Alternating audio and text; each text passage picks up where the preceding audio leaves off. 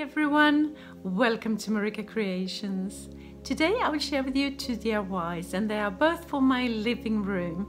One is for one of the walls in the living room and the other one is a decor piece in the Mackenzie Childs style for that very space. So stay tuned for this.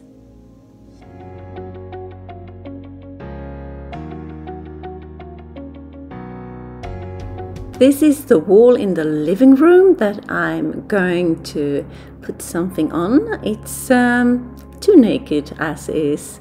I have these cube shelves that I will put on the wall. I paid €8 for a set of 3 and I have 3 sets.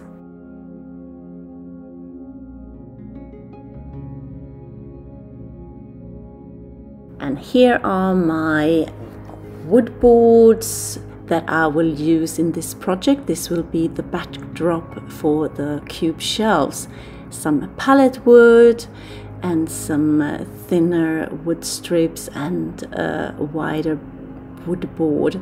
They are of a bit different sizes, thickness, but that just adds to it, I think.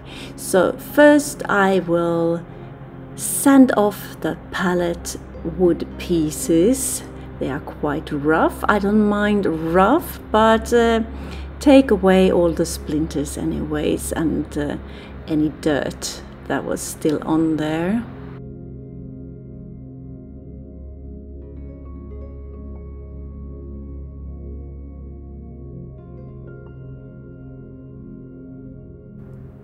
On the right there you can see the pallet piece that I have sanded and the other one is the rough one still. It's quite a difference, isn't it? And then I cut them to size and I have sizes between 80 centimeters and 1.20 meters. So everything in between there, because I want a variation, not just a flat wooden wall. I need some visual interest. So the different sizes, the different thickness of the wood, and you will see what I will do with the wooden cubes later on. After I'm done cutting my wood pieces, it's time to stain them, and I will stain them all in the same natural oak stain, but they are different kind of woods and it will be a different kind of result. I applied 2 coats of this stain. This video is also part of a challenge, FLIPPIN Friday, and it is hosted by Jaime over at Border Bananas. She has also a second channel, Border Bananas DIY, and if you're not familiar with Jaime and her channels just yet, be sure to jump on over right after this video and check out what she has to offer. I will leave links down in my description box to her channels, along with a link to the playlist of this challenge, so you can get loads of inspiration. Now onto the cubes. As you can see, each set is of 3 pieces, different sizes, small, medium, large, and they have hangers in the back there, so I can put them on the wall. And I have 3 sets like this.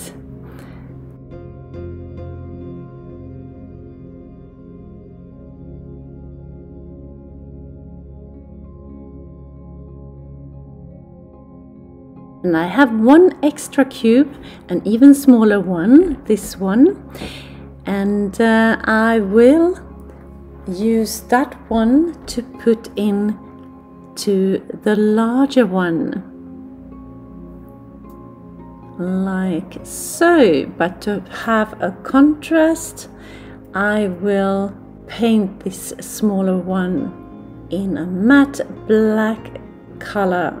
So I spray painted it and I applied 2 coats to get a really good coverage.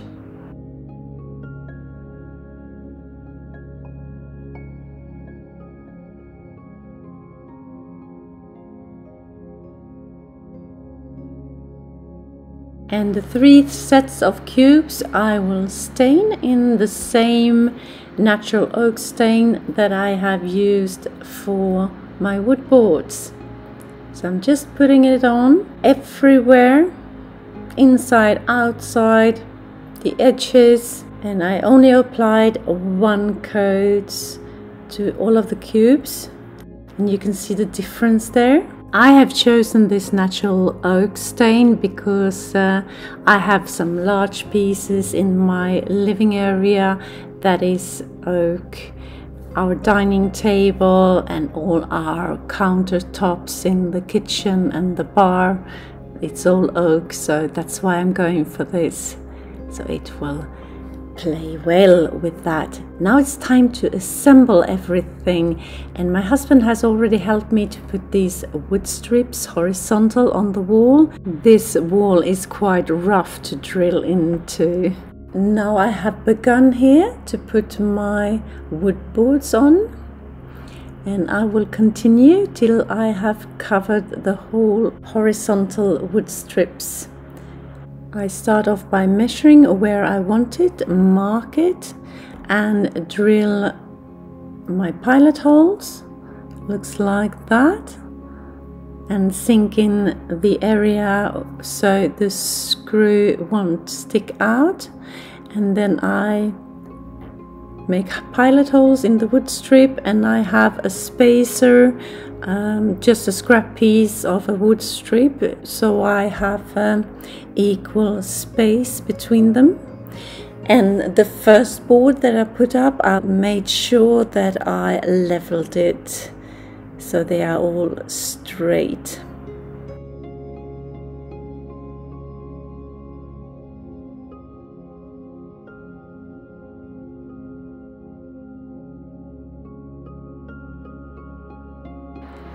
And my screws are in a silver color, which I didn't like, so I took some black acrylic paint and painted them black, like you see me do here.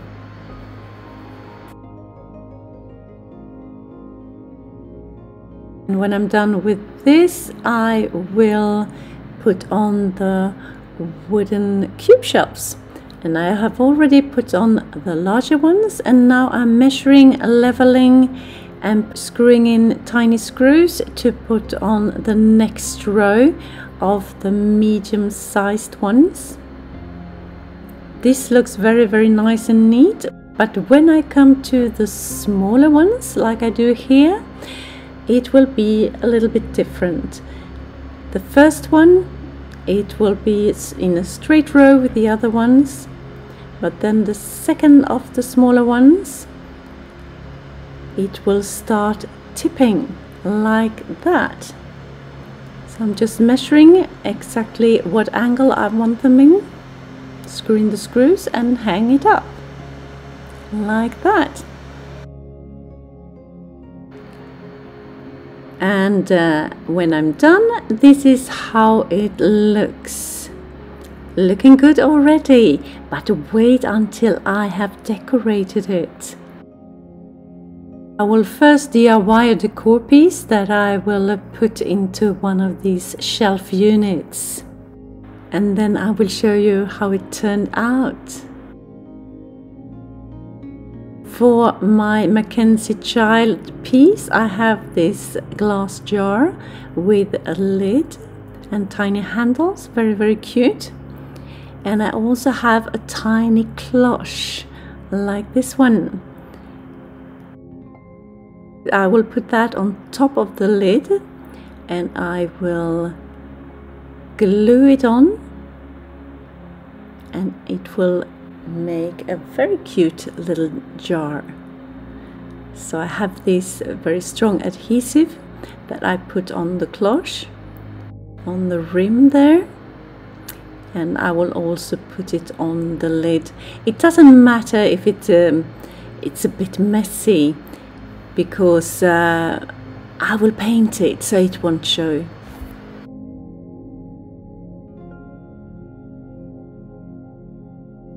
If you're new to my channel, Hi, I am Marika, and on this channel I do lots of DIYs, thrift flips, trash to treasure, renovation of my home, some pottery, some painting, anything creative really.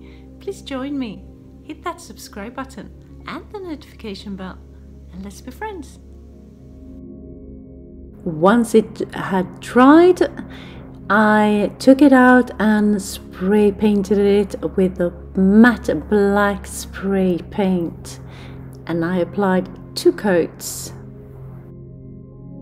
and I sprayed the bottom of the jar as well.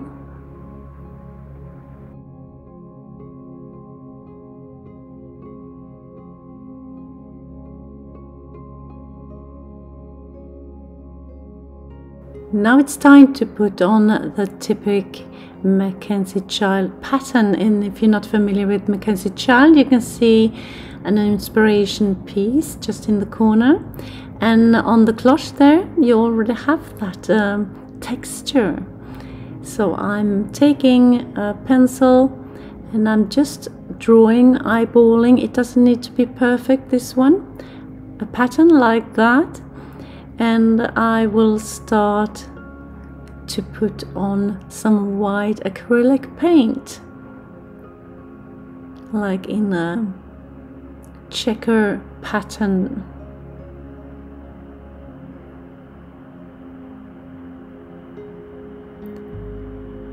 Where the handles are, I will not put on this pattern, just on both the front and the back of the piece. And on the lid, of course. And I painted 3 coats to get the coverage that I was happy with.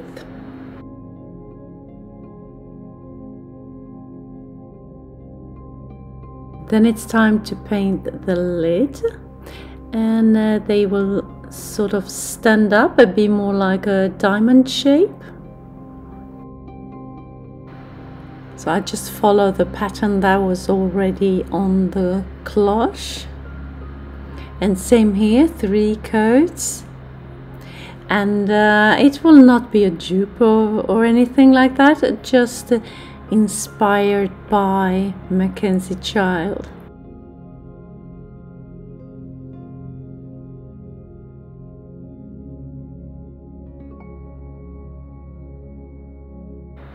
And when that was done, it's time for the golden touch. So I painted the rim on the cloche there on the lid, and the tiny knob on the top in this golden color, and the rim of the jar as well. Once completely dry, I covered both pieces with a coat of high gloss varnish. If you like this video and videos just like this, please hit that like button, that will help my channel to grow, and the subscribe button, of course. I have plenty of inspirational videos in the making. And here is how it turned out. I just love it. Very rustic, very me. And here on the top there is a little piece that I made a video ago.